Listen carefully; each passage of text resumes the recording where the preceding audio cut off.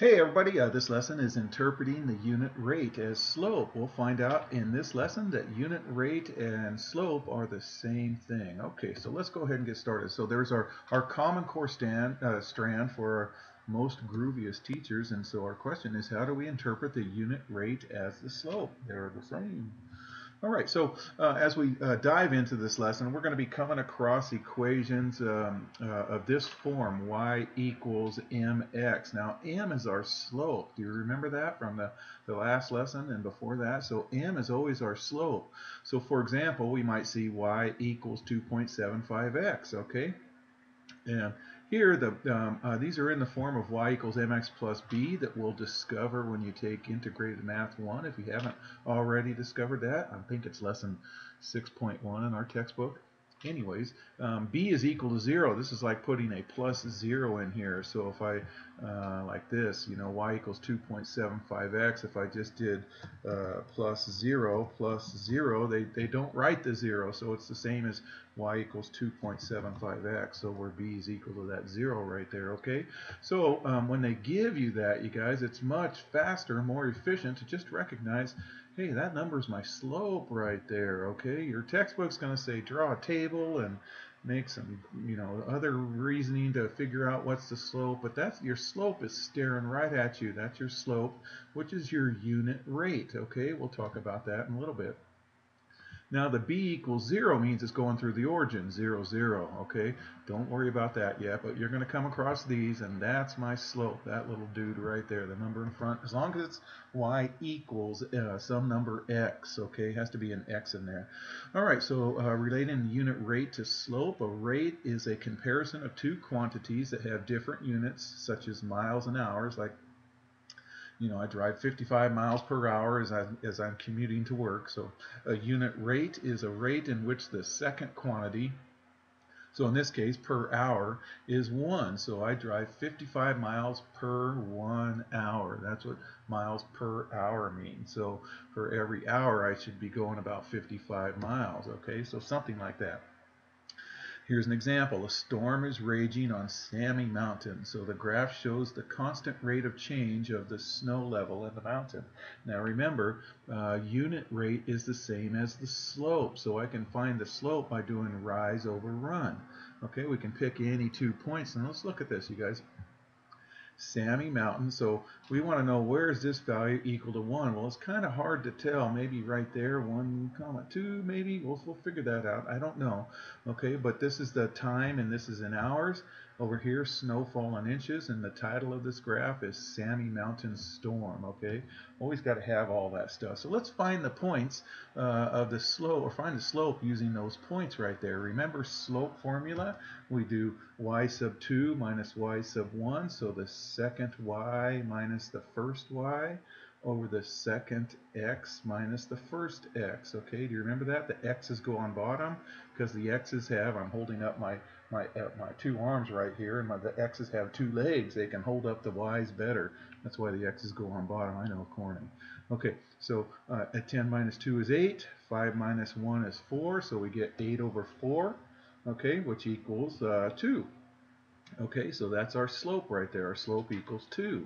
All right, so let's keep going here. Oh boy, my computer's being weird. So find the unit rate of snowfall in inches per hour and explain. Let me just slide that up right there. Okay, so 2 inches per hour. So this point right here, here's per hour. Here's 1 hour right here, and so it's giving me 2 inches right there. Okay, so 2 inches per 1 hour. Okay, so the unit rate is always when, and this is typically the time, or yeah, this is usually the time down here. So it's always in terms of, when is this 1, what's this value right here? So this is the 0.12 is on the line, so 2 inches per hour, so 2 inches of snowfall in 1 hour is going to be our unit rate. We get 2 inches every 1 hour. So compare the slope of the graph which we got right here by doing slope formula from these 2 points right here. Compare the slope of the graph, which is 2, and the unit rate, which is also 2. What did you notice? Well, they're just the same right there, okay? All right, so let's keep going. Whoops, I just slid all that stuff down so I can fit in D right here. So what unique point of this graph can represent the slope of the graph and the unit rate of change in the not show level, snow level. I should say snow. Sorry, actually I just need to change that. So anyways, in the snow level. All right, so uh, what we can do is this point right here is our point, our magic point right here. So let's go ahead and answer that question. So 1, 2, the unit rate is the amount of snow per hour. So to find the, not show per hour, snow per hour, there we go. So to find the point where the x coordinate is 1 right here, that's our unit right there. So when is this x coordinate? This is always my x-axis right here. Okay, so when is this 1? And this is going to be at 2 right here. So that point 1, 2 is our point that we're looking for. And it's another point on the graph gives us 2 as slope. So we can find the slope by using slope formula with these 2 points. But the unit rate of change is always when this is 1, and how much does it go up? It's at 2, so that's the unit rate of change, 2 over 1, rise over run. All right, so we're going to graph proportional relationships. So you hear my rooster in the background. That's we call him Colonel for Colonel Sanders. So I wanted to call him Cluck Norris, but my wife said that Colonel Sanders. Anyways, he's out calling his girls. We got 4 chickens out there, and so he's out showing off. Anyway, so sorry. So we can use a table. Golly, another typo. Dang it, I'm so sorry, you guys. So we can use a table or a graph to find the unit rate of change and slope that describes a real-world proportional relationship. So the constant of proportionality for a proportional relationship, tongue twisters, is the same as the slope. Okay, so the our constant of proportionality is going to be the same as the slope, which is the same as the unit rate of change. Okay, all right, so every 3 seconds, there's a kernel out there, every 3 seconds 4 cubic feet of water pass over the dam. Okay, which one is going to be the x-axis? Okay, usually the time is the x-axis, so this is going to represent x, this is going to represent y. So it says draw a graph, so I'm going to put the time down here in seconds on the x-axis and the cubic feet of water on the y-axis. Okay, and then find the unit rate of change of this proportional relationship. So we just need to find the slope. Okay, so here we go. So first make a graph. Okay, so remember, you guys, or first make a table. Okay, your book is suggesting make a table. So remember, the time is always our x and the other portion is y, because the volume totally depends on the time right here. Okay, so here's x and y right here. All right, so so it says for every 3 seconds 4 cubic feet. So let's put in 3 and 4 right there. Okay, all right, so we do that, and then we're going to just go another 3 plus 3 is going to be 6, and then 4 plus 4 is going to be 8. And then just add 3, add 4, add 3, add 4, and so on right there. Okay, so let me just slide that up. And then now let's make a graph. Okay, so this is going to be for the water going over the dam. So that's going to be my title, water over the dam. And then down here on the x-axis is the time in seconds, and over here is the volume. It's going to be the cubic feet right there. Okay, so there it is right there. Okay, so let's go ahead and graph these points. So what I'm going to do is go over 3 up 4. So let's see, this graph is going by 2's, so over 3 would be right there, and up 4, 2, 4. I'll put a point right there. And then over 6 up 8. Okay, 2, 4, 6 up 8, and so on. So let's go ahead and make those points right there. Draw the graph right there. Okay, now remember the slope and the unit rate of change are the same, and so that's what they want us, is find the unit rate of this proportional relationship. Now maybe I'll shut mine just right outside my window, and it's a delightful day with a breeze, so I got my window open in the morning.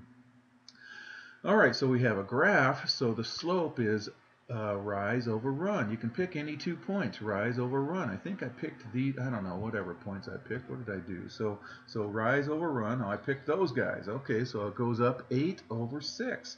You could have picked any other 2 points right there. Okay, 8 over 6 is 4 over 3. So that is our slope, and that is our unit rate of change. So 4/3 cubic feet per 1 second. That's why it's unit per 1 second. See, right here, it's kind of hard to see on the graph.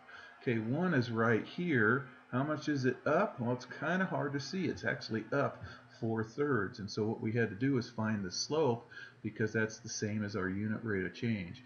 And proportional just means it always goes through the origin right there. Okay, so all these graphs in this lesson are going through the origin. All right, so here's another one. Tom rides his bike at a steady rate of 4 miles every 6 minutes. So graph this situation. Okay, so remember, you guys, the time is what goes down on the x-axis. So I'm going to put the x-axis down here. So the minutes go down here, and the miles are going to go up here. So let's graph this situation of Tom's bike ride, and then find the unit rate of this. Okay, so here it is right there. Okay, so so right here is the time right here. So what I'm going to do is go over 6, because for 6 minutes we'll go over 6 right there. These are going by ones.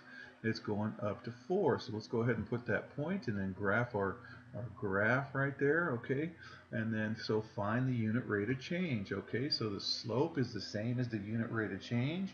So we just go, how much does it go up? It goes up 4 over 6. So rise over run is 4 over 6, which is 2/3. So our unit rate of change is going to be 2/3 of a mile per minute.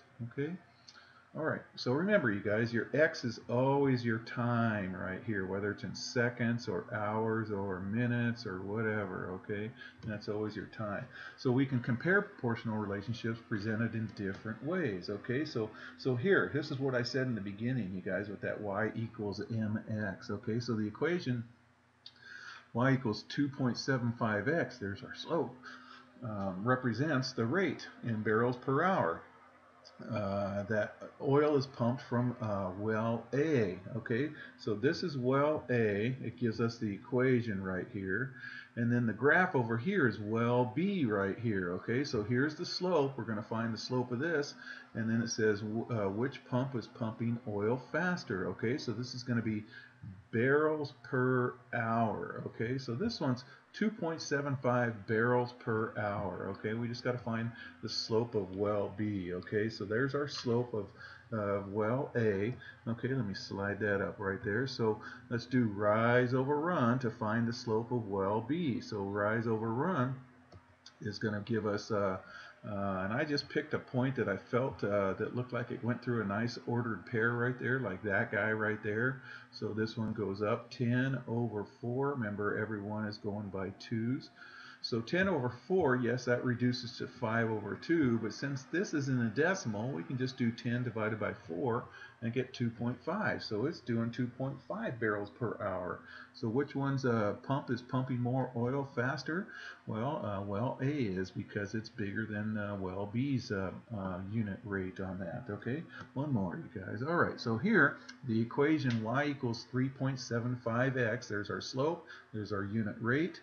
Represents the relationship between x, which is the time that a plane flies in hours. Now remember, if you're ever given a table, this is always x and this is always y right here. Okay, so remember, x is always your time right here. So in this case, it's in hours. The table above shows the relationship for plane B. Well, look, here's a 1 right here. So this is my unit rate for plane B. So this is 425. The unit rate of this guy is 375 miles per hour right here. So it's asking which plane is flying at a faster rate. Okay, well, okay, so the slope or the unit rate of the plane speed for plane A is 375 miles per hour. And then plane B is 425 miles per hour, so plane B is going faster. All right, you guys. Hope that lesson makes sense, and take care.